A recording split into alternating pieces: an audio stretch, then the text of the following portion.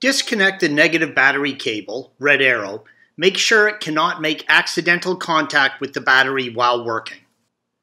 Remove the 5 Phillips head screws holding the lower dash under panel in place and remove it from the car. Please see the link at the end of this video for additional assistance. You will need a special Mercedes tool or a homemade equivalent to remove the instrument cluster. Please see the link at the end of this video for additional assistance. Remove the plastic or rubber surround, red arrow, by simply pulling it away. On some models, you may need to bend the tabs back that hold the surround in place. You are going to need a thin, strong piece of metal that should be less than 1.25 millimeters in diameter. It is a good idea and will make removing the tumbler much easier if you file the end down to a beveled edge. Insert the key into the ignition and turn it to the accessory or first position, red arrow. The opening in the tumbler will be just before the first position.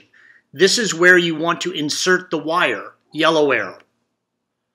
Press the wire in until it releases the lock on the theft prevention tube that surrounds the tumbler, red arrow. This can be tricky the first time you do it, so take your time and you will get it. Sometimes the black theft prevention tube will move forward when you release the lock. Other times you just have to try and turn the tube by hand to discover if you have released it. Once it's unlocked, turn it counterclockwise until it comes off the ignition housing. You can now remove the anti-theft tube from the old tumbler, as you're going to reinstall the tumbler without the tube to remove the assembly. Reach into the opening and wiggle and pull the electrical connector from the rear of the ignition assembly, indicated by the red arrows. Carefully label and remove the 2 vacuum lines, red arrows if equipped, from the side of the assembly.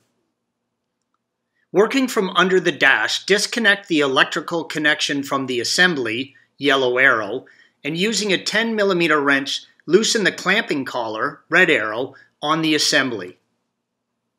Press down on the lockout tab and reinsert the tumbler into the assembly, as indicated by the red arrow. Turn the key to position 1, which is the same position you used to remove the tumbler.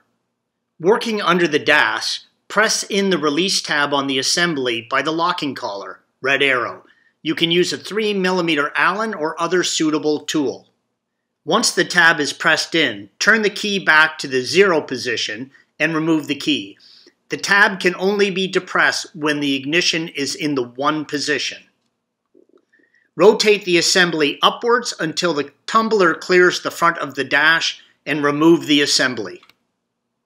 With the assembly out from the dash and column, you can better see the release tab you will be depressing, red arrow. To replace the switch, remove the 3 flathead screws as indicated by the red arrows. You can now separate the switch from the assembly. Installation is the reverse of removal.